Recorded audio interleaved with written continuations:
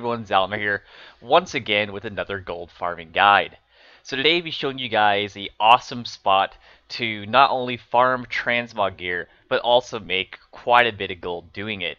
Now, the cool thing about this spot is you can run this multiple times. You can do 10 runs in 1 hour, and it also has a chance to drop the glorious transmog pieces. And if you don't know what those pieces are, basically like the legs can sell for up to 300,000 gold, and the other glorious pieces also sell for a really high price. And on Illidan, the server I play on, they sell pretty quick, so it's actually a pretty good place to farm.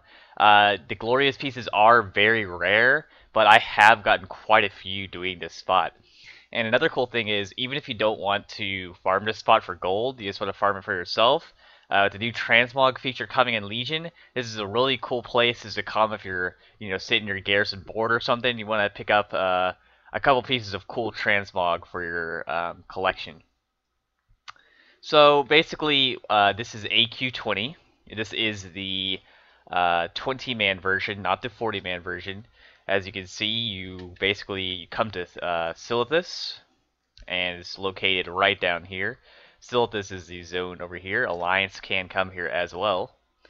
And it's the portal on the left. Not the portal on the right, but the portal on the left. And also, a couple key things you're going to need for this is the add-on called Loot Appraiser. As you can see right here, you can download this off of Curse. And you're going to need Trade Skill Master. And basically how this add-on works, if you've never heard of it before, it looks at the price of the Trade Skill Master, basically the price of the item on your server or globally, and whenever that item drops or you loot an item and it goes over your threshold, my threshold's 500 gold, it'll pop up here and tell you how much that item's worth, and it'll total how much gold you've made so far. Now, Transmog does take a while to sell. I don't highly recommend farming Transmog all the time. Maybe get a couple pieces, wait for them to sell, and come do it again. Just because it does take a while to, actually sell. But here we go. So this is how you do it. So basically, what you're going to do is you're going to kill 0 bosses. If you kill 1 boss, you can't reset the trash. So you got to make sure you do not kill any bosses whatsoever.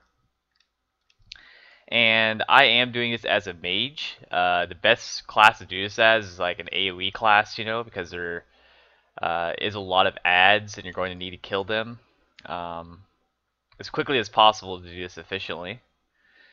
And there's also a glitch in here where it takes a while to mount up on your mount. I'm not sure what that's about, but it still hasn't been fixed. So basically what you're going to do, you're just going to go around, killing everything. And these mobs right here really don't drop too much. I have gotten quite a few, some decent transmog pieces off these guys, but these guys aren't the breadwinners right here. But I kill them anyways just because, you never know. So basically, you're going to kill these guys. And once you clear this room right here, you're going to make your way down this way. Might as well kill these guys right here. And as you can see up here, so far we've made 253 gold worth of transmog if it actually does sell. Now usually anything that sells for under, I'd say 500 gold on the auction house really isn't going to sell that quick.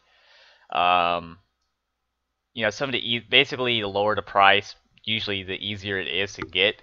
Now I'm not saying it won't sell, I'm just saying, there's a chance that it will not. Like this piece right here sells for like 47 gold minimum buyout, so the chance of someone actually wanting that piece is probably pretty low.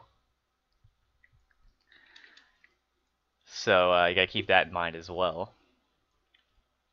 And what you're gonna do here is you're going to kill these guys up here. And once these guys are dead, you're going to make your way around this corner right here. and there is a pack over there. You can skip these guys if you do wish and you want to make the run faster. It's really up to you.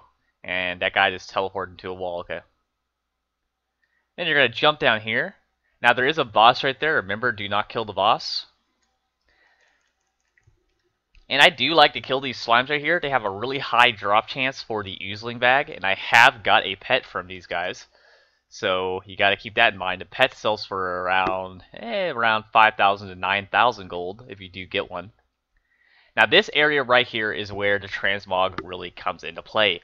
These little friendly ads right here, these little feeders, have the highest drop chance for the glorious pieces and the higher end transmog. So you're going to make sure to kill every single feeder there is to maximize your profit in this instance. So that's what we're going to do here. We're going to kill these guys. See if we can get anything good. And got to make sure to go into the right hand side right here. There's a whole bunch of these little guys in this little area. Let's kill all these feeders. Now you can do this on a melee class. I've done it on my rogue before, but I usually go for a range class because in the room that's coming up ahead, you'll see why it wouldn't really be too viable to have to run to every single mob like I'm doing right now. And again, guys, this is all RNG. Doing this, you're not going to be able to get guaranteed transmog every time. Now, I have done a run where I've made a total item value of over 100,000 gold in one run. Like, that was really lucky, but it did happen.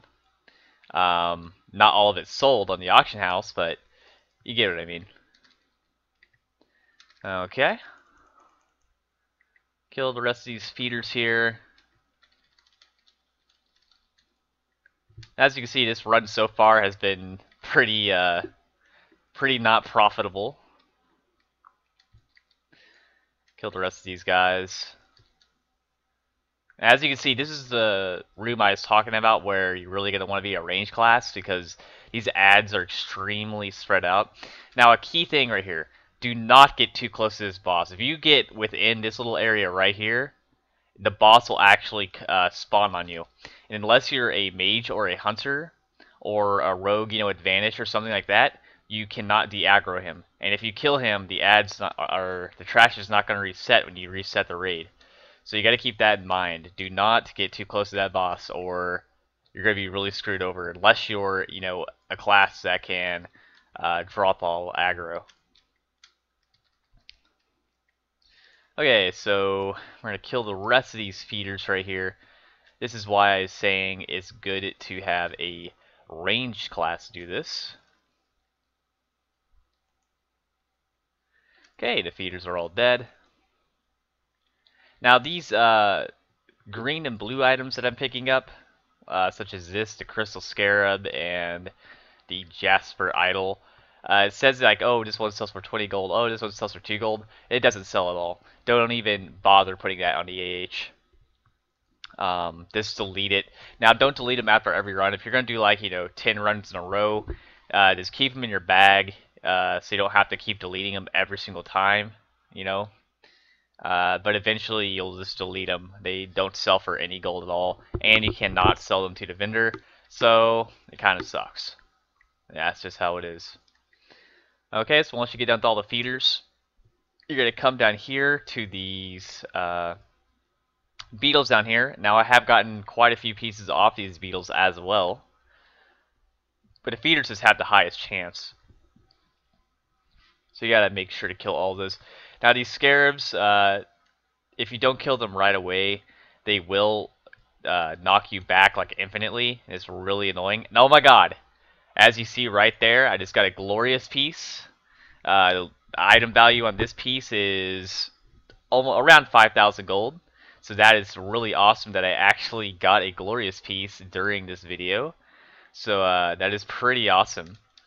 So yeah, I mean right there. This is a live run. This is the first run I've done this first video, and as you can see, I already got a glorious piece. Now it wasn't the legs or anything, but The glorious pieces do sell quite well, at least on my server, and I know they probably do on other servers as well, because the glorious transmog is one of the most sought after transmog sets in the game, and especially if the new transmog feature coming up, you could save that until that feature comes out, and it's going to sell pretty damn fast. So it's really up to you what you want to do with that. But that's pretty surprising that I actually got one. Okay, so then what I usually do is I take this first little bridge over here, now run up this way, and I come back around. But the run's almost over, and you just got to make sure to kill all these little ads in this little area right here as well. As you can see, they do drop transmog, so you got to make sure to kill them all. Now basically what I'm going to do here is I'm going to run back around this way. And once you run this enough times, like, you could be watching Netflix so you don't even have to think about what you're doing. You just got to remember, just don't kill any of the bosses. That's a big thing, because you kill a boss and you're screwed over for the entire week. So if you're planning on doing multiple runs, you just got to keep that in mind. Okay, so we're going to kill this last pack up here of beetles. Now you can run off and kill these guys as well. I usually do, but for the sake of this video, I'm not actually going to do that. Okay, and that's pretty much the run. Now I'm going to show you how to get back to the start and reset the instance, and that'll be it. Now there's quite a few different sets that drop out of here. Glorious is just the best set.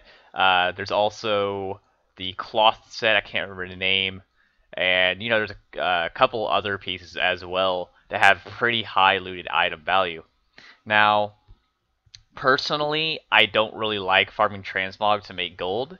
Like, I have so much gold that it really doesn't matter. I really don't farm too much anyways anymore. But the problem with transmog is it does take a while to sell. Now, once the new feature in Legion comes out, where, you know, every piece that you have bound to you will be added to your transmog tab, your collection or whatever, kind of like the heirloom tab but for transmog, the transmog prices are going to skyrocket. Not forever, but for quite a bit. And once that happens, transmog is going to be highly profitable, and I suggest selling it all then. But for now, it's a hit or miss. You know, sometimes it'll sell, sometimes it won't. I mean, you really can't depend on it. Now, you go on Twitch sometimes, you see people, you know, doing 24-hour gold farm videos, and they're like, oh, I paid, you know, $1 million gold, blah, blah, blah. They're talking about the looted item value. They're not talking about how much gold they've actually made. Like, if you look up here, it says I've made 5,288 gold from this run. The chances of me actually making that much money from the auction house selling the stuff is slim to none. Now, the glorious piece will definitely sell, so, you know, maybe I did make that much, but usually you just got to keep that in mind whenever you're doing these transmog farms.